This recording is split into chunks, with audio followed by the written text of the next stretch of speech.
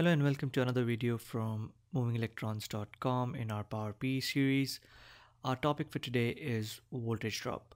Voltage drop is an important calculation because if the voltage drop is too high on your circuit, then the load equipment, the end user, the equipment that's being used might not function properly or might even fail with time.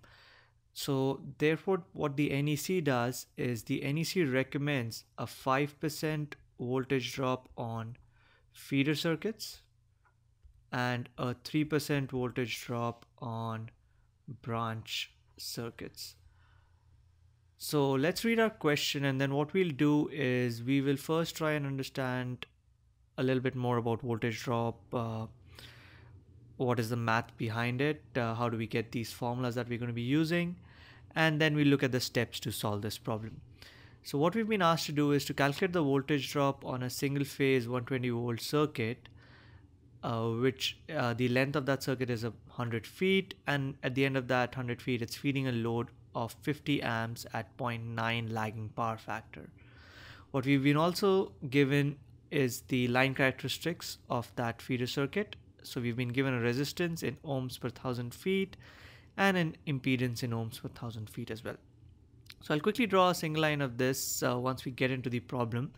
But before going there, as I said, let's first try and understand voltage drop a little bit better. So let's look at a generic single line diagram. So let's say we have two buses and then we have a line that connects these two buses. On one end we have our source and on the other end we have our load.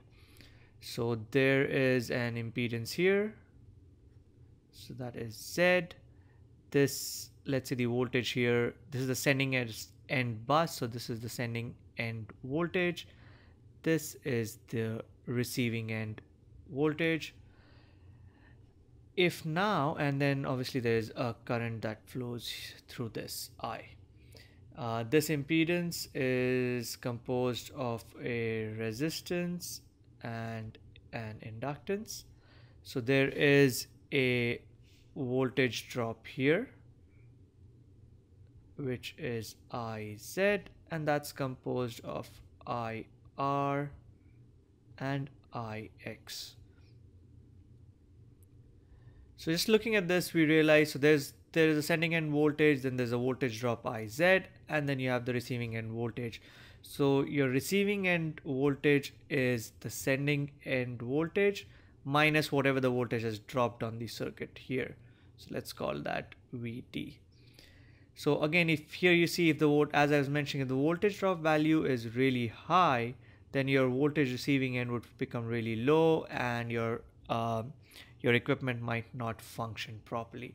And that's the reason why we have to do a voltage drop calculation to make sure it's in certain limits and it's within acceptable values. The best way to understand this and the way to derive these formulas is to look at a vector diagram of what's really happening here. So let us draw, this is going to be the voltage receiving, is going to be our reference value. We know that the current, if this is an inductive load, would lag our voltage. So that is our current there. And the angle this will make is going to be our power factor angle. What we also know is IR would be in phase with I.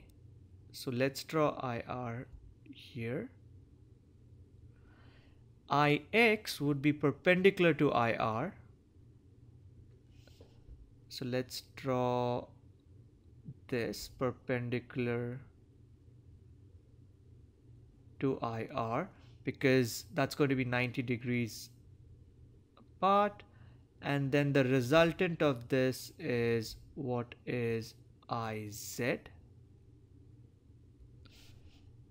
And this resultant here is your voltage sending. So there you see the voltage send is the maximum value. It's composed of VR plus IZ, which is what we have here. Your Vs is your VR plus the drop that you have in the circuit, right? And from there we get this voltage receiving is voltage sending minus the voltage drop. Now if I just extend this circuit here, this is your x-axis. If you really want to see the magnitude of IZ, what that is you'll have to draw this line, you have to imagine it coming down here. So that will be a curve here. And that value, sorry, let me just draw that straight here, that's straight here. So that's VR, and that in essence is your actual voltage drop. So that we're going to label that as VD actual. But this curve makes the equation a little bit more complicated, as opposed to if we just take a straight line here and then this value here is your approximate voltage drop, which in most cases is sufficient. And this is easier, I'm saying that because, let me use red here. What we can say is this line here, this distance here is nothing but IR cos phi, and this line here, which is this distance, is going to be nothing but IX sine phi. Rather, it's actually this line here. And why is that? That is because if you look at this triangle here, so this angle we know is phi. This angle is phi here, not this complete angle, right? So this angle is phi, and then I we know is in phase with IR, so even this angle is phi. So let me just redraw this here. So you have IR and you have 90 degrees to that is your IX, and let's use a different color. So we are saying this is one triangle and this is one triangle, that's 90 degrees there. This is 90 degrees here, and this is 90 degrees here. So what we've done is we've said this is IR cos phi and this is IX sine phi.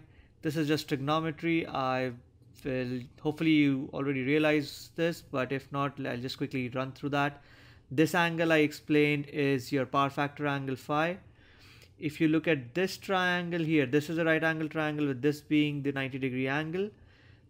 This angle would be 90 minus phi. And if we look at this triangle and then this right triangle here, this angle is 90 degrees. This angle is equal to this angle because these are vertical angles. So this is 180 minus this, and then this angle is 180 minus this. So if this is alpha, this is also alpha. So you have 90 degrees, you have alpha. In this triangle you have 90 degrees and alpha, therefore these two angles have to be equal. So this angle is phi here as well. So if you look at this right triangle, the big one where the hypotenuse is IX, then you have this side as equal to IX sine phi. And if you look at this small triangle here where the hypotenuse is IR, this side here is IR cos phi. So again, this is basically just trigonometry, but what I'm saying, what we want to get to is that the approximate voltage drop can be given as IR cos phi plus IX sin phi. So that is voltage drop, and this is called voltage drop line to neutral. Basically, it is voltage drop in one conductor traveling one way. So that is IR cos phi plus Ix sin phi. So this is the vector diagram that is used to get this equation that you might have seen before, and that we use to calculate our voltage drop. As I mentioned, voltage drop, this is the line to neutral. It's called the line to neutral because it's voltage drop in one conductor traveling one way. One conductor traveling one way. From this, we get our voltage drop line to line is equal to 2 times voltage drop line to neutral for single phase circuits, and we get voltage drop line to line for 3 phase circuits as root 3 times voltage drop of line to neutral. So that's the value we'll be using, and that's the formulas I've said here. Voltage drop line to neutral is IR cos phi plus IX sin phi, and because this is a single phase circuit, for our problem here we'll just be multiplying it by 2 to get our voltage drop line to line, and from there we'll get our voltage drop percentage. So this is basically what I wanted to talk about, just a little bit of the theory behind voltage drop. I hope it gave you a little better understanding of where we get this formula from, and why voltage drop is IR cos phi plus IX sin phi. So now let's just use this formula in our problem that's been given, and that should help us to get the solution. So let's look at all the steps. The first step is, what we do is we convert R and X to ohms, because what we've been given is ohms per 1000 feet. So simple way of doing that is R is equal to, so we've been given 0.8 ohms per 1000 feet. We multiply that by the length of the circuit that we've been given, so that's 100 feet, and that should give us a value of 0.08 ohms. Similarly, we do that for X. We've been given 0.06 over 1000 feet, and we've been told that the feeder circuit is 100 feet, so the value we get is 0.006 ohms. So we have our R and X. The next thing we'd like to look at is the power factor. That's our next step. So we've been given 0.9 lagging factor, so that implies that cos phi is equal to 0.9, which implies phi is cos inverse of 0.9, which gives us a value of 25.84 degrees, and we'll put a minus here. That is because this is a lagging power factor. Let's now look at what sine phi would be. Sine phi would be sine of negative 25.84 degrees, which gives us 0.44 minus, but now this is an important point. IEEE convention tells us that lagging power factor implies positive sine phi, and leading power factor implies a negative sine phi value. This is an IEEE convention, so we will ignore this minus sign here because we know it's a lagging power factor, and what the value we will use is 0.44. So let's now get into step 3. So our step 3 is going to be, we're going to calculate our voltage drop line to neutral, which is IR cos phi plus IX sin phi, which is going to be, our I value is 50 amps. That's what we've been given in the question, I believe. There you go, that's 50 amps.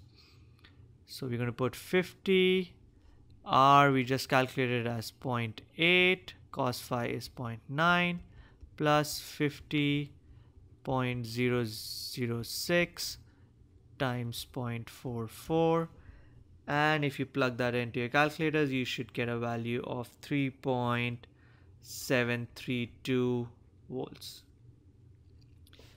Our step 4 is calculating our voltage drop line to line. Since this is a single phase circuit, we know it's going to be 2 times voltage drop line to neutral, which will give us a value of 7.5 volts. And our final step is going to be calculating the percent voltage drop, which is nothing but 7.5 volts. This is a 120 volt system times 100%. So that should give us something like 6.25%. So that's going to be our voltage drop. That is the answer. So let's look at the options that we've been given.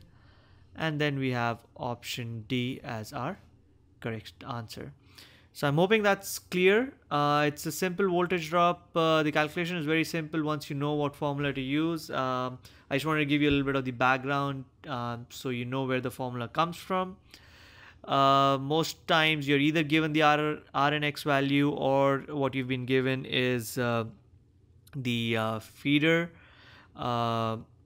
size. So you've been told it's a number 10 or a number 12 or a 350 MCM cable.